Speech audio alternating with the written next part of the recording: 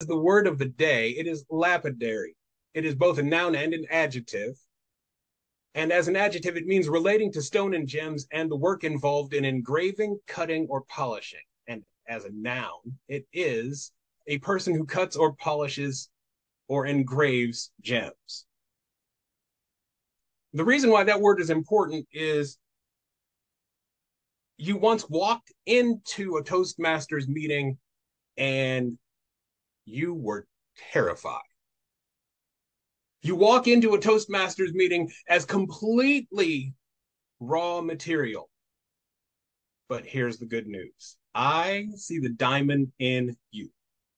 I see the diamond in each and every one of you. Out of all that raw material, I see the diamond in you.